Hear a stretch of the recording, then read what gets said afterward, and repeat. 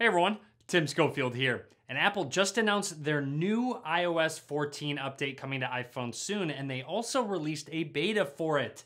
And I have that installed on my iPhone 11 Pro Max. They also announced device compatibility with this update, and believe it or not, the iPhone 6S is still going to be getting iOS 14. So a phone released back in 2015 is still getting software support from Apple.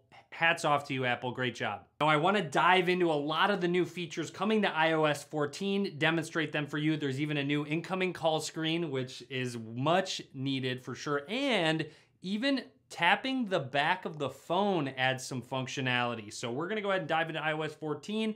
Let's get started. Also, a quick side note, I will be doing a video on Android 11 and their beta, maybe even comparing iOS 14 and Android 11. So stay tuned for those. Be sure to click that subscribe button so you're notified.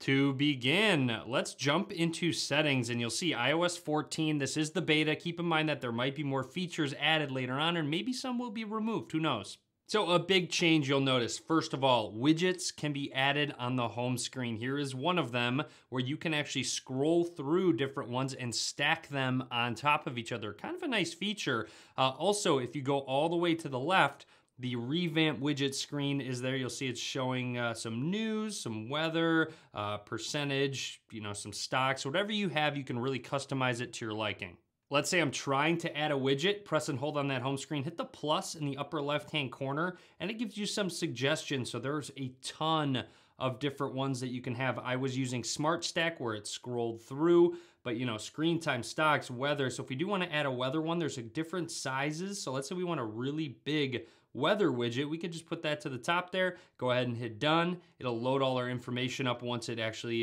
gets it going. And there you have it, a very large widget on your home screen. Again, nothing new. This has been around on Android for a long period of time, but it's useful, so it's nice that iOS was like, okay, let's go back and actually take some widgets and put them on the home screens. And you also do have a new app drawer at the end of all of your pages, so you don't have to have a million pages for all of your apps. It will automatically categorize them into different folders. So let's say productivity, you can click on this and it will show you all of your productivity apps. You can actually click on them. So if I want to go to Safari, I can just click to it so I don't actually need to tap and tap again. These ones that are highlighted are ones I can just click on. Not only are they categorized, they are in alphabetical order, so you can actually pull down once you're at the top and it will bring up your entire app list alphabetized up and down. You can quickly swap on this right bar here like so. So essentially just an app drawer for you. Really nice and useful, and finally they have added it. Or of course you can just tap the search up towards the top, but I like just swiping down. So finally iOS has realized that app drawers are just better than having a million screens and even just categorizing them by folders.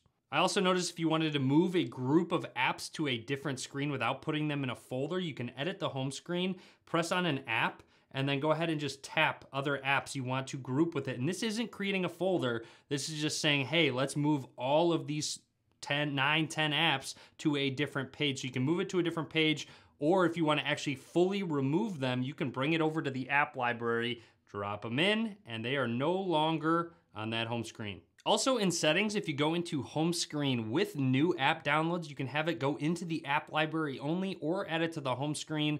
And then with notification badges, you can customize it showing those badges in the app library. Honestly, a very small change, but one of my favorite features added to iOS 14 is that incoming call screen. It now takes up a very small sliver of the top of your display where you can continue what you're doing on the screen, so it doesn't take up your entire display. You can swipe up to dismiss it and then even go back into the call if you decide, maybe I do want to answer. iOS 14 has also finally added picture-in-picture mode. So if you are watching a video, maybe you're on a FaceTime call, it will actually show up in a smaller window and you can have it start it automatically. Now, one thing I noticed is that while playing a video and you go home, it won't actually pop out the video. You have to be in the full screen player for it to actually pop out, but it does look really good. It is something you can move around. You can also resize with a pinch, which I'm a big fan of because you could take up, the whole bottom space of your phone. So nice addition from Apple. Of course, again, something we've already seen on Android, but again, something that is necessary to have on phones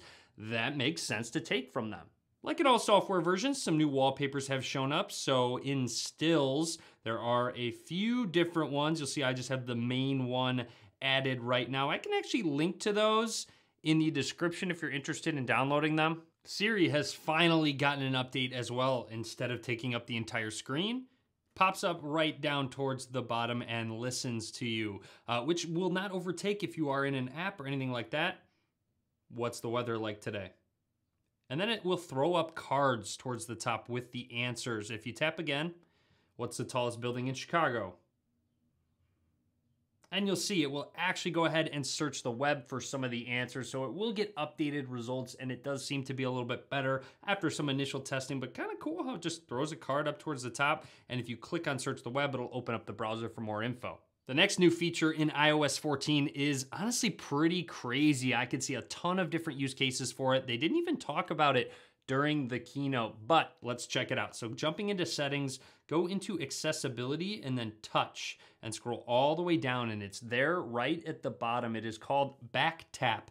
Basically, just double tapping or triple tapping the back of your phone for different actions. So right now I have a double tap set for notification center. So if I go 1, 2, it's a little bit slow and delayed. Sometimes it doesn't work. It's still a little buggy. So if I go 1, 2, there it is. It brings down that notification center without having to even touch the screen, which can be very useful. And then I have triple tap for screenshots. So if I go 1, 2, 3, boom, it takes a screenshot right away. And then, of course, there are a bunch of different settings you can add, and not just the ones that I'm showing off. So if you want volume up, you want search, Siri, shake, app switcher, whatever you want, you can go in through accessibility settings. There's scroll gestures even. So there's a ton of different use cases you can create with those back taps. Apple's also getting into translation with a new Translate app. It seems very basic to start. I'm sure they'll push out updates going forward.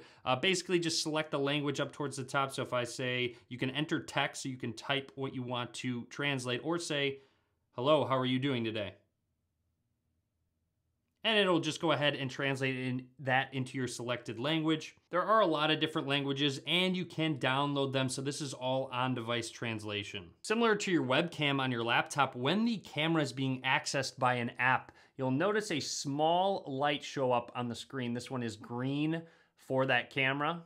And even the microphone as well. So if I start recording an audio recording, you'll notice up at the top a little orange dot. So it is different based on if you're using the microphone or the camera. And speaking of taking pictures, apparently taking them got faster. So you can go ahead and quickly tap, take shots much quicker, and even portrait mode shots will be processed faster. You can also now finally set default apps for the browser and email. So if I go ahead and click on a link at the bottom, ask me which app to use every time, turn that off, select the browser you want to use, and then even email as well. Just go ahead and select the specific email app you want to use and uncheck the box. In the messaging app, you can now pin conversations to the top, whether they're group chats, single messages, and then if you just tap on it, it will go into your standard messaging thread. Now keep in mind, you can actually unpin them very easily. Just press and hold, and it will bring up the option to unpin.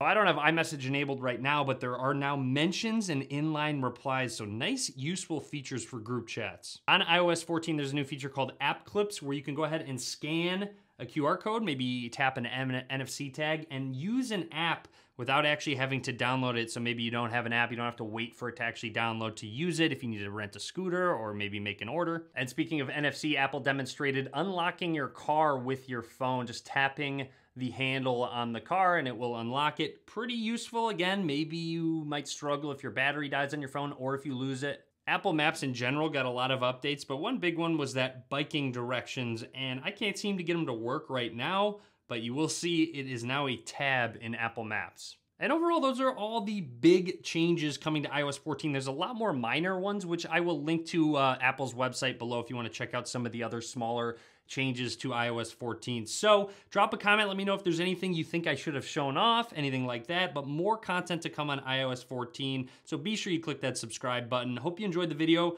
Be sure to give it a thumbs up. And as always, guys, thank you for watching.